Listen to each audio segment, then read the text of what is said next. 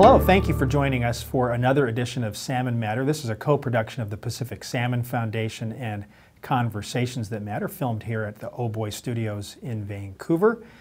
Today we're going to be talking about salmon health with one of my colleagues from the Pacific Salmon Foundation, Dr. Andrew Bateman. 8 years ago, the Pacific Salmon Foundation embarked on a partnership with Fisheries and Oceans Canada and Genome BC to better understand how infectious agents were affecting the health of wild Pacific salmon. Naturally, this touched on the contentious topic of salmon farming, and of course, most salmon farming here in British Columbia is farming of Atlantic salmon in open net pens in our coastal waters, and the disease risk that might be posed to wild Pacific salmon from those farming operations. There was general suspicion that open net pen aquaculture operations were contributing to Pacific salmon declines, but the issue lacked scientific clarity. Research from that partnership that I mentioned between PSF, Fisheries and Oceans Canada, and Genome BC has confirmed that open net pen salmon farms do indeed pose a risk due to the transfer of parasites and other disease-causing pathogens between wild and farmed salmon. The findings prompted PSF to make a clear position that we believe that open net pen salmon farming in our waters needed to transition away from operating in the water where wild salmon and hatchery stocks of Pacific salmon could be impacted from a health perspective. Since then, our findings have informed decisions to phase out open net pen operations in the Discovery Islands and the Broughton Archipelago, both major migration routes for Pacific salmon. And in 2020, the federal government announced their commitment to transition away from open net pen facilities by 2025, a commitment that was again reflected recently in the federal budget that was announced. So joining me today is my colleague from the Pacific Salmon Foundation, Dr. Andrew Bateman, who is the Salmon Health Manager for our PSF Marine Science Program. Andrew, welcome to Salmon Matter. Thanks, Mike. Hi, nice to be here today. Well, it's good to see you, and I hope to actually see you in person sometime soon after through COVID. I know you've been busy. You also have a new baby there in the house, as well as your busy research agenda. Why don't you start things off by telling us a little bit about yourself personally, your background, education, what brought you to the kind of work that you're doing with us at the Pacific Salmon Foundation? Sure. Well, I grew up in Victoria, actually, and I did an undergraduate degree at the University of Victoria, where I focused on math and biology. So I'm sort of a mathematical biologist. After my time in Victoria, I went and did a PhD actually in the UK, and that was studying meerkats. So long way from salmon. They live in the deserts of South Africa, in the Kalahari. But the whole time I was in England doing my PhD, I kind of couldn't wait to get back to the trees and ocean and salmon. So for the last decade, really, since I finished my PhD, I've been working largely on salmon and other marine species, dabbled in killer whales, and that brought me to PSF. And so I've been working with PSF for coming on 3 years now. Okay, great, and we're delighted to have you. You've been a part of this research, as you said, for a few years, working very closely with Dr. Christy Miller-Saunders at the DFO, or Fisheries and Oceans Canada laboratories there in Nanaimo. Why don't we start at the very basic level of the definition of what does it mean when we talk about salmon health, and how does it play into, how does this research that you're doing around salmon health play into the overall context for how our Pacific salmon are doing? And I realize that anytime you ask how are our Pacific salmon doing, as scientists, this is a very difficult thing because it's a very complex web, very difficult to be generic, but do the best you can. Sure. Yeah, as you mentioned, how are salmon doing is a complicated question. Many populations are not doing well, as many of us know. The same is true of salmon health, really. It's a bit of a complex question. Some people would define health in general as being free of illness or injury. But that's pretty narrow definition, and really the idea of health needs to touch on multiple aspects of an individual's life, whether that's a salmon or whether that's a person or any other animal.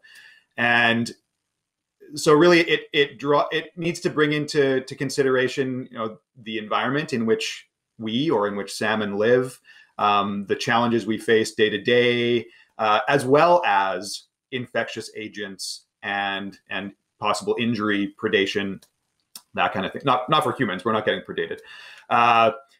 But so really we're trying to see what role health of the individuals and the populations play in the salmon declines that make the media from day to day. And for the Strategic Salmon Health Initiative in particular, we were really focused on infectious agents, so bacteria, viruses, and whether they might be causing disease, a state of ill health in salmon. Because there are viruses that even as people we can have a cold and we might not say we're diseased. A bit of a stuffy nose isn't necessarily a big deal, and some infectious agents might not cause any detriment to a salmon. So the question of infection and disease is a bit nuanced sometimes. So we want to see, are those infectious agents playing a role in salmon declines? Obviously, as you mentioned in your introduction, there's a potential role that salmon farming operations are playing. Salmon farms are a large aggregation of salmon that aren't naturally in our coastal waters. And so they present an opportunity for the farm salmon to pick up disease, whether that's naturally occurring in the background of the marine environment anyway.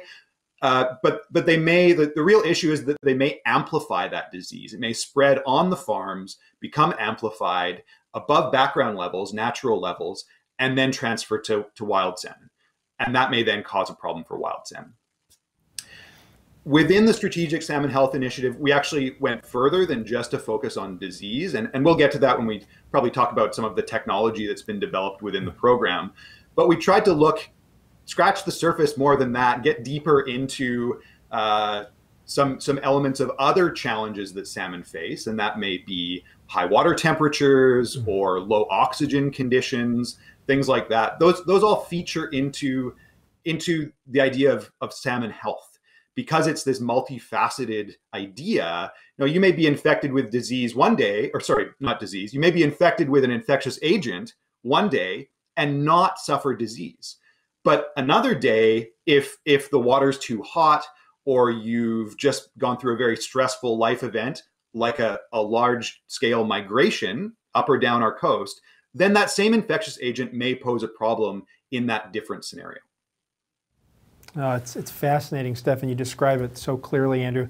And I guess this is, you have to be careful about comparisons with human health, of course, but I feel like our literacy around understanding even what is a pathogen versus what is disease has grown immensely because of the coronavirus and the COVID situation that we're facing. And I guess, and you can correct me, the history major here, correct me on this, but we know that there's this notion of cumulative or compounding effects that happen in ecosystems in the environmental context. In other words, it's not any one thing that may necessarily be causing these declines in salmon, but certainly if we can hone in on understanding the various factors and certainly figure out the ones that humans can control in a more positive, proactive way, this is kind of where you're leading with this research in an applied way, correct? Absolutely, yeah. Eventually, the goal is to take what we've found through this program, ongoing program within PSF, and be able to apply it as you say. So, like I mentioned, there are these multiple factors that might be influencing salmon, and absolutely they might compound. So it might not be that warm water or low oxygen or a migration or a disease would be overly detrimental on their own, but be that these multiple features together are what is causing big problems in some populations of salmon. And like you mentioned, there are some things we can control. There are some things that we have much less control over. You know, a good example being climate change. Ultimately, humans are largely responsible for our ongoing climate woes, but we don't have an immediate way to control that within British Columbia or slightly more broadly year to year. So we have to take that as a given and really try to manage the system that salmon face by tweaking things that we do have control over. Aquaculture being one of those, pollution being another, agricultural practices, etc. is an obvious one. And so finding the balance and what the best things to do in combination of within those things that we can control for the best possible outcomes for salmon health and salmon more broadly is really the name of the game. And there are parallels with human health, of course, too, in that the technology that scientists like you now have at your disposal can really significantly expand the knowledge of what is affecting health, the various factors that are out there. I often describe this project that we have, the Strategic Salmon Health Initiative, as being akin to the Human Genome Project. In a sense, we're using genomics, the ability to look very closely at genomic profiles within these fish to understand their health factors. Tell us more about technology and how genomics and genomic technology has advanced this type of work so rapidly. Sure. I just want to say, when we're touching on the topics of human health and salmon disease, I want to mention that none of the infectious agents that we looked at or continue to look at pose a risk to human health per se. So they affect salmon or may be affecting salmon, but it's not like they're going to jump from salmon. If you go out and catch a fish on the weekend, you're not going to get infected by these salmon bacteria, viruses, etc. So that said, yeah, we definitely draw heavily on some of the technology that's been developed, as you mentioned, around the Human Genome Project and other ongoing work. And these techniques have become much more well developed over the last several years, decades. When I should say I'm not a geneticist, and lots of the technology we use does rely on genetic ideas, genomic ideas. So me, having done an undergraduate in biology, so I had some idea about the Human Genome Project and what that meant. I went away and did several years of ecological research, and then came back to work with the PSF and work with Christy Miller's lab at DFO. And I have to say, the technology that we now have at our disposal seems like magic. It's sort of wizardry of a scale that I certainly wasn't aware of. And some of this technology is pretty incredible. So I'll sketch out a few of the pieces that have become sort of our workhorses within the program, within the salmon health program. The key one that was the core element of the Strategic Salmon Health Initiative was a program to use, or technology to use, genetic testing to screen for multiple different infectious agents within individual salmon. And it's really the technology that came out of the Human Genome Project that allowed us to do that at scale. So whereas the sort of old approach, the traditional approach, would be to take a fish, take a sample of tissue from that fish, and if you wanted to say, is this agent here? Well, you might have to go and get a petri dish and swab the petri dish and culture the agent, see if you could find it. There's a bunch of other techniques you could use. If you wanted to use genetic techniques, you could run a genetic test for a single infectious agent. And if you wanted to test for multiple agents, you'd have to run test upon test upon test. Well, what the modern technology allows is what we would call high throughput approaches. So we can take a fish and we can screen it simultaneously for about 45 different infectious agents. And we can do that for about 100 fish all at the same time, which is pretty. So we have what we call these chips, and they go into a machine. They get loaded with fish samples. They get loaded with chemical reagents that allow the tests to occur. And on each one of these chips, we can run 10,000 approximately tests at a single go. And then we can use that information to ask questions about, okay, these fish are infected with one infectious agent or another. Now, how do we relate that to ecological settings, things we know about the fish when they were collected, et cetera? The other technology that we've developed as part of the program is the ability to take samples from those fish. So we, again, take fish tissue. And a traditional approach might be to take that tissue, slice it really thinly, put it on a microscope slide, and then look at it under a microscope. And you can do different things to illustrate different features of that tissue. So it might be a slice of liver, and you're looking to see if there's evidence of lesions, of signs of disease in that fish's liver.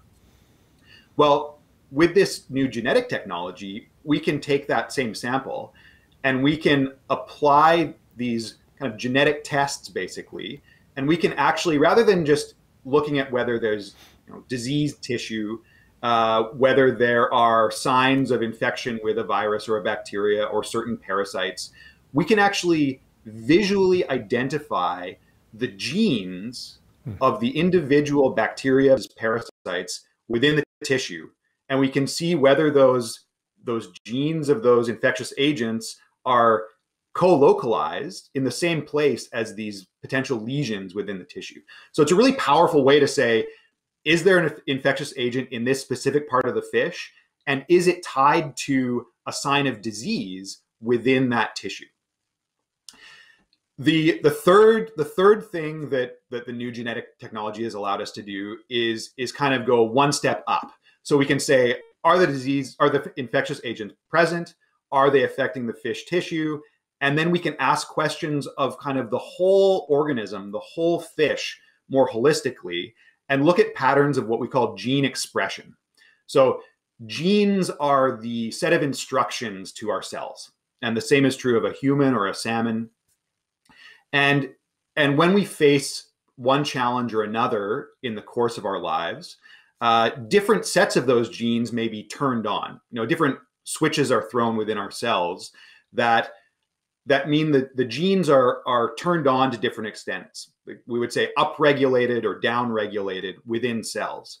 And we can use this same high throughput technology to ask which are the genes within an individual fish that are turned on.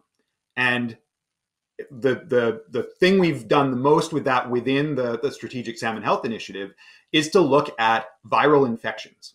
So there are genes that are turned on within fish that are very clear indicators that the fish is infected with a virus. And so we can link up the infectious agent detection data with this gene activation information, and we can say it's infected with virus A, and it looks like it's suffering from infection.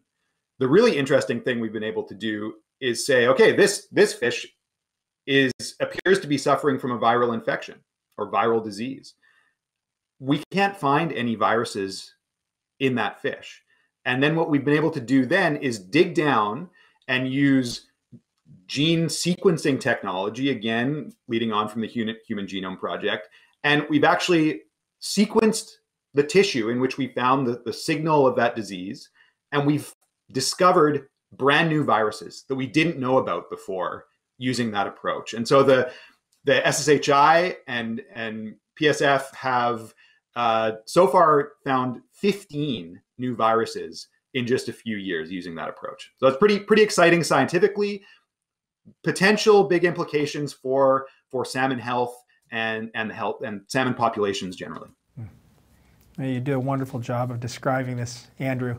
Now, one question I was going to ask you, when you talk about fish for people who may be somewhat new to this topic, tell us what were did you just look at Pacific salmon? Did you look at just wild. Tell us what were the range of salmon that were included in this genomic study? Well, there were a few different salmon species that we focused on, and for anyone who likes fishing for salmon or eating salmon in BC, you'll probably be aware that there you go, me too. You'll probably be aware that Chinook salmon, coho salmon, sockeye salmon are some of the kind of key species, and those are the focus on the Pacific salmon side. So from the wild salmon perspective, those were the three species that we mainly focused on and collected thousands and thousands of samples from various existing programs within DFO and other scientists collecting salmon samples up and down the coast. We looked at juvenile Chinook, coho, and sockeye. We also collected adult fish, so a really wide range across those species. And then, like she also looked directly at farmed salmon. And within BC, the majority of farms are Atlantic salmon, come from the Atlantic Ocean, aren't native to BC. We developed some partnerships with the salmon farming industry and managed to get samples of fish from salmon farms, Atlantic salmon from salmon farms. We also looked a little bit, not quite as in detail, but at the Chinook salmon on salmon farms as well. So we had information from lots of different sources, and that's really one of the things that led to the power of the program and continues to help inform the program as we move forward. And there have been some very high-profile elements that have come out of this study. I wonder if you could talk about PRV, piscine orthovirus. See, I never get it right when I try to do it. You'll get it correct. But PRV, which was a pretty significant finding that we had a couple of years ago, and what we've found and what we're concerned about in that context. Salmon farming and the issue of salmon health is a bit of a hot topic in BC right now, as many people will know. I think that boils down to the fact that people really care about salmon. Salmon are important for livelihoods, they're important culturally, they're important for ecology and the ecosystems around us. So it's controversial in many cases because there's just so much at stake for people. And PRV is a really good example of where the controversy seems to sort of boil at times. And it wasn't an initial target of the Strategic Salmon Health Initiative to focus on PRV in particular, but it had one of the infectious agents, one of the viruses that we've really spent a lot of time just because of the results that we started seeing. PRV is piscine orthovirus. Say that 10 times fast. And when it really came to the fore for the study was when a colleague of mine, Emiliano De Chico, who also works for PSF, started seeing evidence of the disease that PRV causes in Atlantic salmon. It's called heart and skeletal muscle inflammation. Started seeing that on fish in salmon farms in BC. And that was the first time there'd been identification of this disease. People, were pretty sure the virus was here, and we were detecting the virus within the program, but this was the first time that we'd seen evidence that it might be causing a problem. That itself has been quite a controversial finding. The program then went on to find evidence for PRV causing disease in Chinook salmon as well, Chinook salmon on farms, which of course raises the question, is it causing disease for wild Chinook salmon, not on farms? Because as much as we may be interested in whether PRV is causing disease for Atlantic salmon, that's not really our main concern here in British Columbia when we're thinking about the health of wild salmon populations. So it's like I was talking about before, it may be that Atlantic salmon farms are serving as a sort of incubator for PRV. It's infecting fish on Atlantic farms. And then the real risk we're concerned about is whether that PRV is transferring to wild salmon and causing them issues. There have been lots of questions floating around over the years about PRV. Where did it come from? When did it arrive? Does it transmit between farmed and wild salmon? Is it just naturally transmitting in wild salmon populations? And a recent study, what sort of our most recent study that's coming out in the next couple weeks, led by Gideon Mordecai at UBC, uses again some of these fancy new genetic techniques, and actually some of the same techniques that have been used to study the evolution and transmission of variants of the coronavirus around the world. So using some of those same techniques has looked at PRV within salmon in BC and actually around the world. And what he's been able to show is that PRV came from the Atlantic Ocean. It's actually arrived in BC different times. It's quite clear from the evidence that it's arrived a couple different. It's also transferred from the Atlantic Ocean down to Chile. There's been a transmission event from BC down to Chile. So we can really track where the virus is moving around the world. In the course of tracking its movements around the world, we're able to say that PRV arrived in BC sometime around when salmon farming started. So it's not direct evidence that it was brought initially with salmon farming, but it's a pretty good indication. And then we can further dig down and identify patterns of transmission between salmon farms and wild salmon. And we actually see for Chinook salmon at relevant times of year, Chinook salmon that we catch in the ocean and then sample back in the lab are more likely to have PRV infecting them if they were caught close to a salmon farm. And so that's another line of evidence that really there's something going on here. Salmon farms are transmitting PRV to our wild fish. Yeah.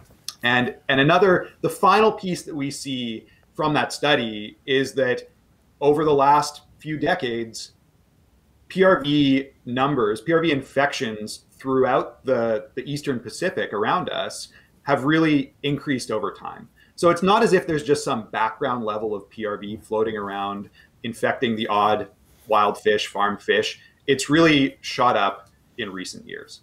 So this is one of the examples of the kind of thing that's possible when we apply these new tools to look at a specific agent. And there are a number of different infectious agents that we're looking at and trying to paint a picture of what's going on and whether individual agents and the suite of agents may be affecting wild salmon.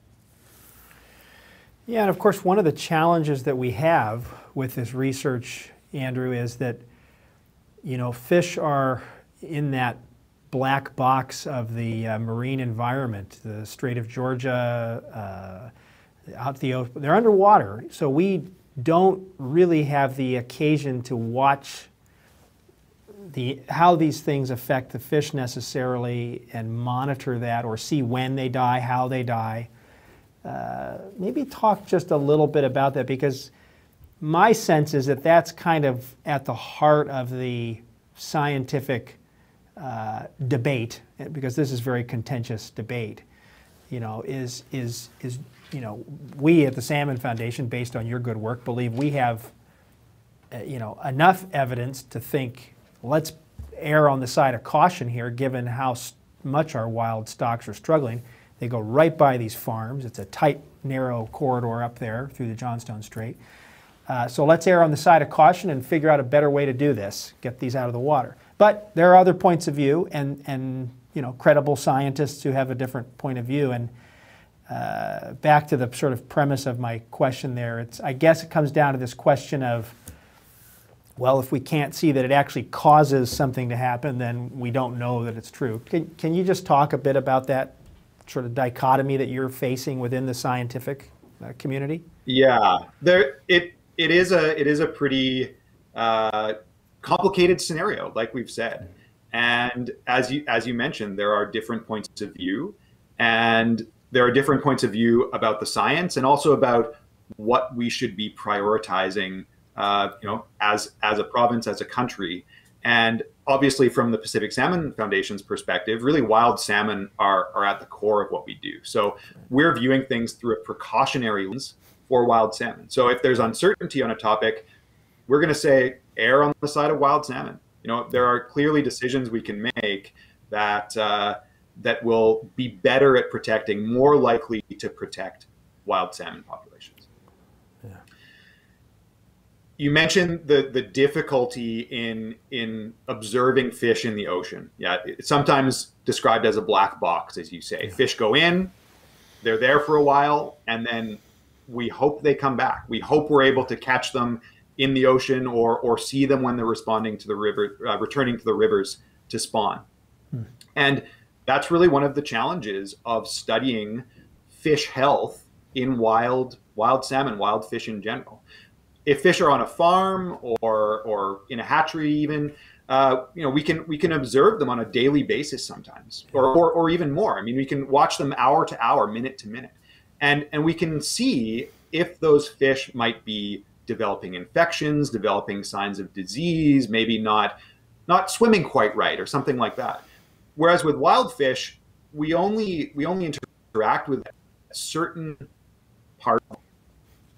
And so what we did within the Strategic Salmon Health Initiative, and what the information we continue to use is from multiple programs, like I said, that catch fish throughout that life cycle all around BC, and try and tease apart what's going on. And so for fish on a salmon farm, say, you know, disease might be manageable if you get a bacterial infection as a salmon, and the salmon farmers can treat that with antibiotics, then it might not affect you too much. Whereas for a wild salmon in that black of the ocean, you know, a salmon that even, you know, has just a cold, so to speak, might be a little bit worse at swimming. It might be a little bit less able to find food. It might be a little bit less able to avoid a predator. And so what are manageable infections or diseases in the context of salmon aquaculture may pose much bigger challenges for wild salmon. Yeah. So what we've done at that kind of broad scale perspective, the coast-wide population level view of wild salmon, is tried to ask, okay, we see, or we may not see, one or another of these infectious agents, but are the levels of those infectious agents that we see in those wild populations related to the patterns of survival and return of spawners that we know from other studies? And what we see is there's a mixed bag. So some infectious agents seem to be, you know, absent, for one thing. Infectious agents are not tied to poor salmon returns or poor salmon survival.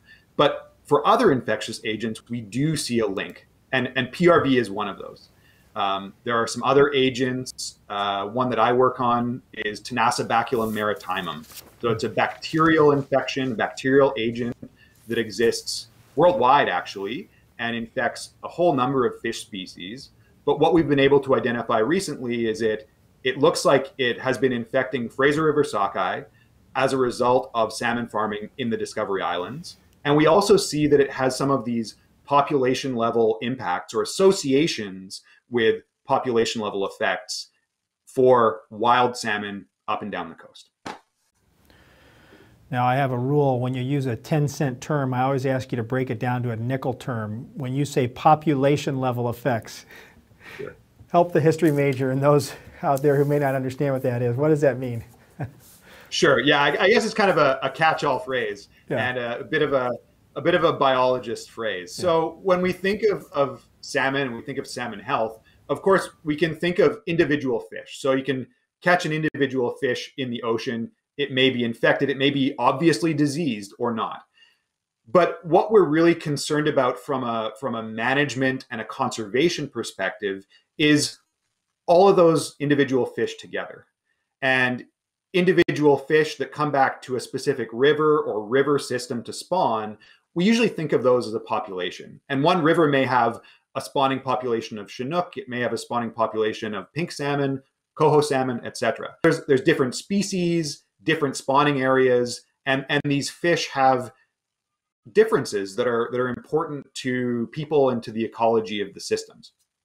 And when we're talking about population level impacts, population level effects, what we're really worried about is whether those populations, those groups of spawning salmon within rivers or river systems are healthy and able to sustain themselves. So if we see a decline year over year in the number of spawning salmon in some reach of the Fraser River or the Skeena or some other river system, that's cause for concern. And what we've been able to identify within the work at PSF is to say, in some cases, those declines year over year seem to be tied to infections with individual infectious agents. Okay, very helpful, Andrew. And of course, we know that, take sockeye in the Fraser River, for example. We've had the last 2 years, literally historic low, poor returns of those fish. And, going back, you were talking about the life cycle earlier. These salmon are so amazing and resilient. They have to go from the interior of BC through highly developed lower mainland, through the Strait of Georgia, up by the farms where we are hearing about these disease issues. And that's just kind of the beginning. They have to then go out to the open ocean, and depending on the species, can spend a couple of years out there. And we're hearing more and more from researchers about the challenges that are going on in the North Pacific, where the salmon are mixing together not enough food and warming waters. I just say all that to come back to that larger life cycle context, that when we do have sockeye, chinook, coho, particularly the thing about the Fraser River, that are many of those stocks are in such difficult shape. This type of research to help pinpoint those things that we can take action on sooner rather than later to try to improve those returns. So I guess try to have a question out of this for you.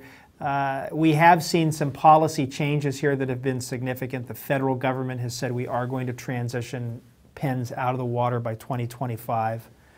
The provincial government has said that by next year, about this time next year, that they will have new standards for issuing tenures or rights to operate farms in our coastal waters, which will be based on salmon health, the precautionary approach essentially, making sure they don't do harm to salmon, and also the rights of First Nations to exert their authority and rights on decisions.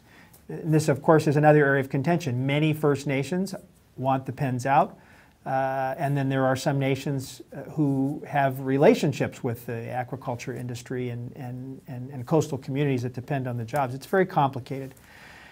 We look after the wild salmon, that's our focus, and the health, and we've taken our position because of the science. But my question to you is, long wind up here, I'm sorry, Andrew. The question is from a policy perspective and informing the people that make decisions about fisheries and salmon and whether it be in Fisheries and Oceans Canada or First Nations or the British Columbia government. How do you see this type of research that you're doing improving and informing those types of decisions? And are you optimistic that people are embracing this type of new technology? Well, again, it's a complicated picture. Obviously, from PSF's perspective, as you say, we're focused on wild salmon, and from the fish health angle, we're really trying to do the best science that we can, provide the best evidence about how various stressors that affect fish health, salmon farms, but also, as I said, temperate oceans, other impacts fish may face, how those are affecting the fish that we love and rely on. But at the end of the day, it's not up to us to make those decisions about policy and directions economically and all these different things that as a nation, Canada, or as individual First Nations, we may need to make decisions about. So we can provide the best evidence we can, and that evidence really hopefully forms one part of the decision-making process that others in governments really, at the end of the day, have to make. moving forward, we're optimistic that what we've been finding and what we continue to find within the salmon health program at PSF and with our collaborators, Christy Miller, especially at DFO, but lots of others up and down the coast. We really hope that what we find can be used in a policy context is relevant. We think it's relevant. There's some really exciting new tools that we've been developing over the years. Again, this is in collaboration with Christy Miller's lab at DFO. Really, she's the geneticist, genomicist engine that drives lots of this. And so, like I mentioned about the technology that allows us to detect, a viral disease in a state of viral disease in an individual salmon. Well, we can also use that same technology to look at which genetic switches are being switched on in a fish when that fish is too warm, or doesn't have enough oxygen, or is about to die even. And so we can use this new toolkit, which we call the fit chip technology, and we can use this toolkit at our disposal to start asking more questions about these multiple sources of stress that salmon face throughout the course of their lives. And it allows us to come back to that question of cumulative effects. What is affecting fish? And are the different stressors that fish face in combination having an outsized impact? And then we can ask, well, we know there's all these different stressors out here. We can assess the pattern of stress up and down the coast or throughout the life cycle of salmon. And we can then ask, okay, what are the stressors that we could best remove or mediate for these fish? What could we do to give them the best chance of exerting that resilience that you mentioned that we know is inherent to salmon? And if we can help inform policy through science by providing answers to those questions, we really feel that we've done our job. And that's the focus of where we're going to go over the next, and hopefully can be seen as the focus of what we've done over several years with all of this work. Yeah. And kudos to your team too. You mentioned working with individual Indigenous and First Nations.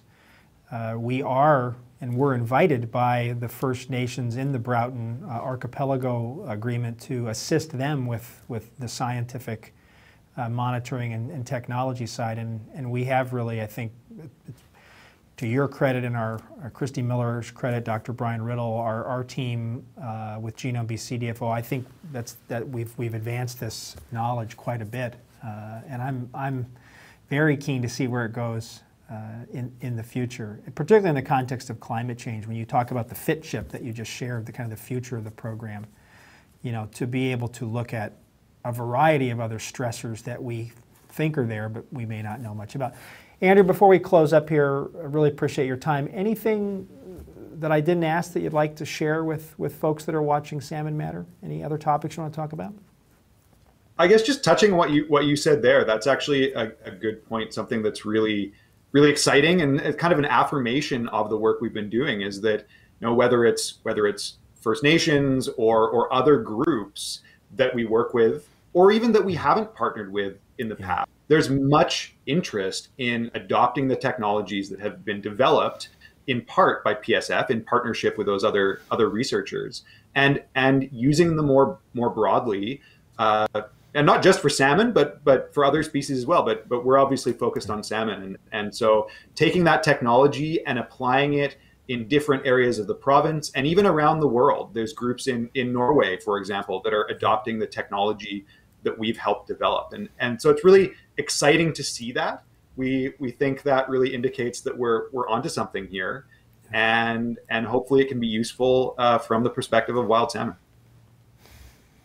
Well, thanks, Andrew. You are doing remarkable work, and you've spent the better part of an hour here really helping people understand the complexity, but doing it in a very easy to understand and succinct way. So thanks for all your work.